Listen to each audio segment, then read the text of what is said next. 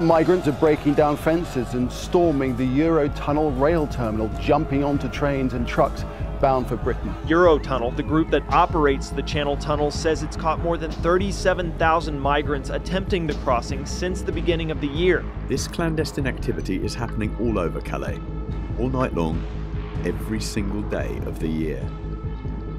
Hundreds gather in groups along roads or railways, hoping to catch a UK-bound truck or train traveling in the tunnel under the English Channel.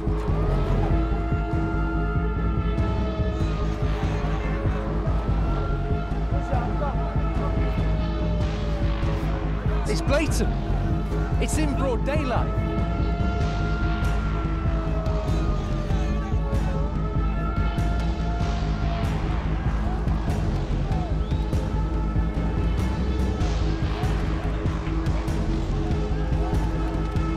Calais is now.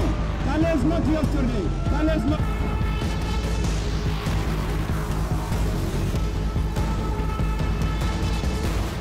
Hello, people of England.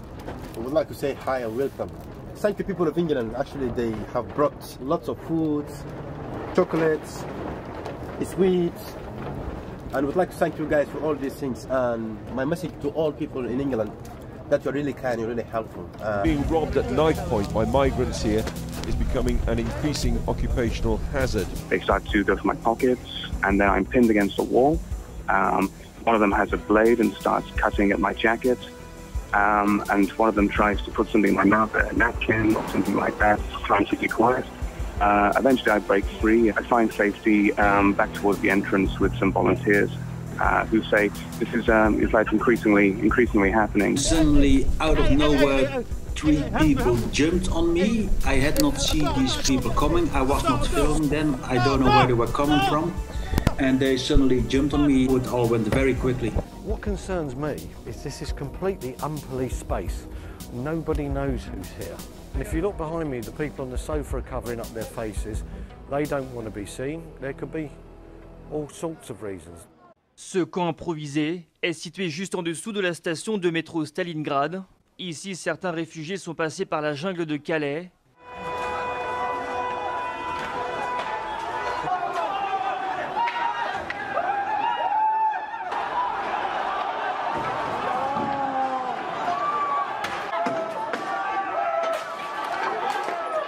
Do you think there are any people from Daesh here? Of course, yeah. In this camp? In the jungle, you mean? Yeah. In the jungle, yeah, of course have. People here, we don't know which one is a Daesh, which one is a right person. كلهم مشكلة بالكالة كلهم نفس داعش بالكالة. Well, aren't you helping migrants get to the UK? Absolutely, I am. Yeah, why wouldn't I? We may be facilitating a rebellion at some points.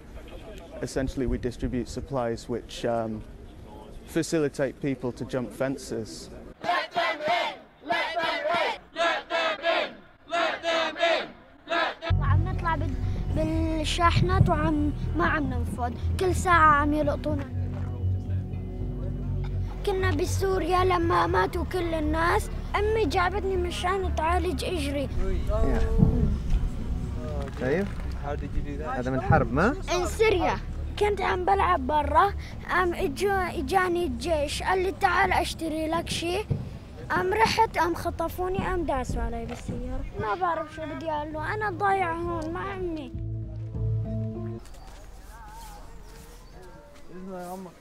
والله هناك ودينا المطبخ بياكلوا في النماء، بيسووا لك طيب واكلهم هنا.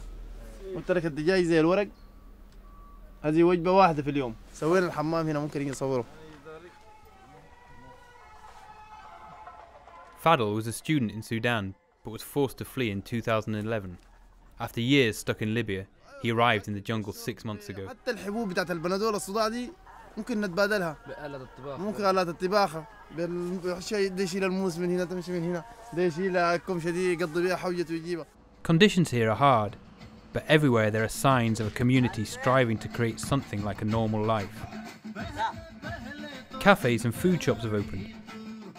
Spotting a demand for bicycles, a friend of Fadl's, who is a car mechanic in Sudan, has set up the camp's own bike and rental repair service. This shack, built out of pallets, will soon be a school. And here will be teacher table. Here we'll put one blackboard. You have window here. And we try our best, you know. Even as the camp becomes permanent, in the jungle, everything is transient. It seems that the word has got around camp that there's a traffic jam building on the motorway that runs across the top of the camp. And it's caused quite a lot of interest. A lot of the people are now moving up towards the lorries to see if they can get on the back of them. Migrants regularly complain about heavy-handed treatment by the police. Officers frequently use pepper spray. And funded with millions of pounds of British money, the authorities' other main response is to step up security. Yesterday we were here and there were groups of migrants intermittently running up this bank from the camp, trying to get past the police, onto the motorway and onto the back of lorries. Today we've come back and we found that the authorities are hastily erecting what looks like a fairly intimidating fence. It's going to run presumably from where you can see now all the way along here up the side of the motorway, closing off the camp with barbed wire along the top of it. Obviously the idea is to try and stop migrants getting up this bank and onto the motorway and onto the lorries. This is when we meet 8-year-old Khalid, the Syrian boy with a badly injured leg. He had just arrived with his mother. نحن هذا رابع يوم. والبابا فين؟ بابا؟ مات. أهلاً. هذا صاحبي. 3 years ago, Khalid and his mother fled their home city of Aleppo, which has been devastated by the war.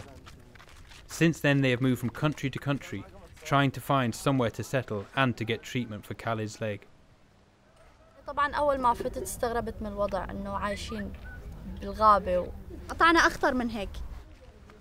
عندي أمل وثقة بالله كبيرة إنه الله ينجي هالولد. The mood around the camp, though, is gloomy. Word is spreading that several people have died trying to get onto trains and lorries.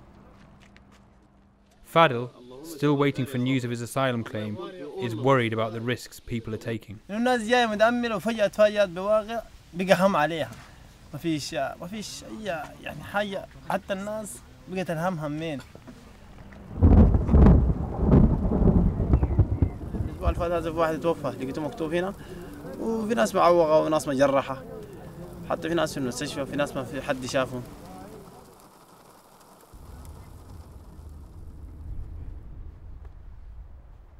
We've been told that there's a part of the cemetery where migrants are buried if their families or friends can't afford to get their bodies home.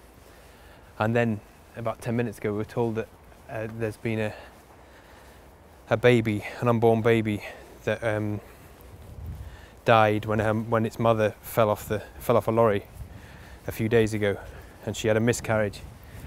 The mother has disappeared, and only 2 officials and 2 gravediggers are present.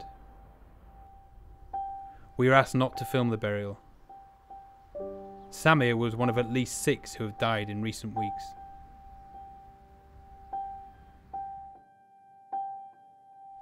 We arrive back at the camp and find Khalid's tent empty. By chance, we catch up with them as they're setting off. They have a 2-hour walk to the Eurotunnel terminal. Then they have to avoid police and try and break into a lorry or jump onto a moving train. Khalid dream after 3 years dream in the UK. And why UK, Khalid? ليش بريطانيا ماما؟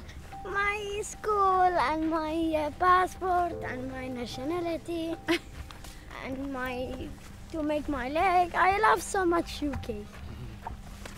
حلمي يعني حلمي إني أنا أشوف ابني عم يمشي منيح ورجله ما فيها تشوه وقاعد بمدرسته ومارس حياته الطبيعية. حاسس بس شو بدي أفكر عم بلاقي الشحنات اللي عم تروح بريطانيا بفكر عم تنفض النار ما عم تنفض. Thank you. Goodbye. Goodbye. Take care. Other people in their group had become nervous and we were asked to stop filming.